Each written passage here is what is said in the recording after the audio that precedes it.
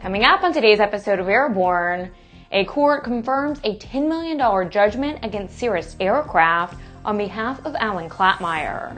The one-week wonder Phase 1 flight testing is complete, and senators urge quick action on third-class medical reform.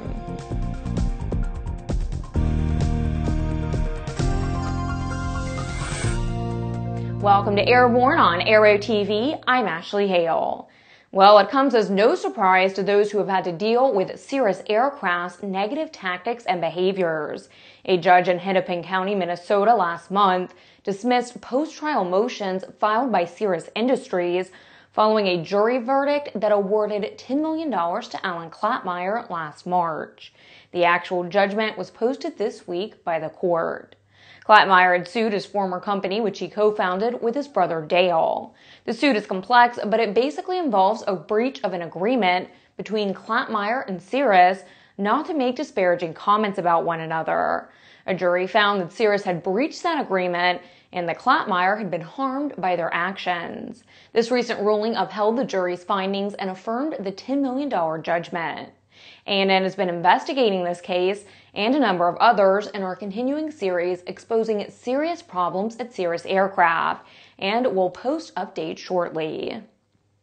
During the week of EAA AirVenture Oshkosh 2014, thousands of people had a hand in building EAA's one-week wonder Zenith CH-750 cruiser.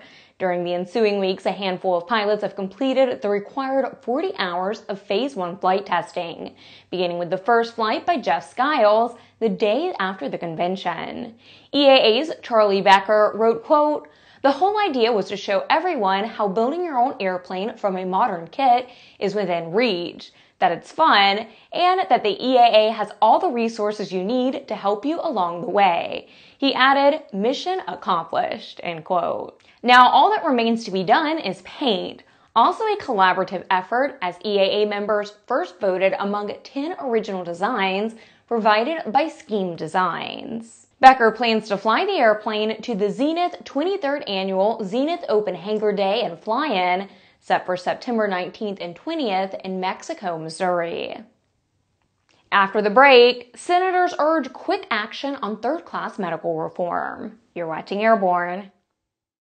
Redbird Flight Simulations is dedicated to revolutionizing flight training by designing, manufacturing, and delivering affordable and innovative flight training technologies. Each Redbird device is designed to enhance the training experience for pilots of all levels, from student to ATP. Redbird is quickly becoming the industry standard for flight training. Since Redbird introduced its revolutionary FMX in 2007, colleges, universities, and flight training operations around the world have integrated Redbird products into their curriculum. It's time to discover what Redbird can do for you. Join the migration. Welcome back. If you'd like to suggest a story for Airborne Aero-TV, our website, or podcast, drop an email to news-by@aero-news.net. 11 U.S. senators from both sides of the aisle, all co-sponsor of a bill to reform the third-class medical process, are asking the Department of Transportation and the Office of Management and Budget to take quick action on their review of the FAA's proposed medical rule reform. In the September 2nd letter to Transportation Secretary Anthony Fox and OMB Director Sean Donovan, the senator warned that, quote, "This is a time-sensitive issue," end quote, and asked that both agencies complete their review within 1 month. The Senate letter notes in part that, quote, "The FAA was asked to initiate a review nearly 3 years ago and has thoroughly analyzed the issues. In recent years, general aviation has suffered significant setbacks, and our country risks losing its position as a global leader in GA," end quote. We at A&N can't help but wonder how many times a federal bureaucracy must directly be addressed by Congress to simply do their job. Well, it's Friday at last and time for this week's Barnstorming commentary. But we actually have a change for you today. Jim has handed the reins over to the EAA's Dick Napinski and Jack Pelton so they can explain some of their concerns and issues with the FAA's recent conjurings. Here's this week's Barnstorming. Jack, there's been a lot of visibility about the hangar use policy draft forwarded by the FAA and what it could mean for individual aircraft owners, hangar users, and so forth. Why is this such an important issue, and why is it such a complex issue for a lot of people? Well, for EA and our members, the hangar use policy didn't have enough specific definition as to what aeronautical use is. So it was being interpreted at the local levels in a variety of different ways. And we want to make sure that there is a very clean understanding that people can use their hangars for assembly of aircraft, an active assembly of aircraft. And right now that could be interpreted locally differently. We want to make sure that's perfectly clear. As far as the comments to the docket, an extension has been given for 30 days on that. Where is EA going with its comments? What does it want to say to the FAA about this policy? EA's put together a very comprehensive response, and we think it really encompasses the full breadth of our membership. So it's not only talking about active assembly of airplanes, but it's also talking about restoration and maintenance of airplanes, which we think encompasses all of the EA activities that should occur in a hangar, along with aeronautical use for organizations like our chapters and the 99s and other groups that use facilities at an airport for aeronautical use. You've talked to a lot of people ever since our venture about this topic. What are you hearing? Where are some of the confusion points? I think there's a lot of confusion, and some of that is because how it's being interpreted at the local level. So there's a belief that if I have an airplane in my hangar and it's a hard winter and it's sitting there all year long, all winter long, and my snowblower's under the wing of the airplane, that I am in violation of my hangar use policy. And we want to make sure that those kinds of interpretations are understood, and that at the local level it can be governed appropriately and intelligently for the use of a facility like that. And we don't think that that should be banned. A lot of people talk about home building. That's been one of the primary topics. Is it final assembly? Is it continual assembly? Is it active assembly? Where is EA standing on this right now? You know, EEA is taking the position that a hangar, there's a point in a home-built project that you need a hangar to put it together, to put the wings on it, to get the rest of the pieces together. Yes, we understand that there's some detailed parts of a kit that could be done in a garage at home, which, if that's the way the FAA goes, we understand their position on that. But we do believe that as that project's coming together, it needs to be done in a hangar, and the policy should be written to clearly identify that that's acceptable. Have you been surprised by the confusion, the visibility, the amount of chatter that this has created? I really have been concerned with how people are interpreting this. I've heard everything from this is the end of general aviation to actual letters that I've received where somebody has 3 airplanes in a hangar and an antique car, and they say they're interpreting it saying, I got to get rid of my hangar because I have that antique car in there and that'll no longer allow me to have a hangar, which is, you know, the one extreme to the other. So we've got to get clarity. We've got to get some definitions that people can stand behind and use and defend at the local level. Do you see a good solution for this? Do you think there is a viable solution that will meet all the concerns that are out there? I do. I think as people step back from what I'm hearing in the FAA, is what we're really trying to define is if you take federal money at an airport, there's a definition as to what hangar usage should be. And what they don't want it to be is year-round storage for non-aircraft aviation intended purposes. So if it's full of boats and RVs and ATVs and there's not an aviation use at all in that hangar, they don't want that to occur. That's what I think they're really trying to protect. Now it's how do you get to a common understanding of that. Okay. Well, Jack, thanks so much. Thank you. Sometimes legal wranglings can be so complicated and cantankerous that it makes the Wild West days of a shootout at high noon look civilized.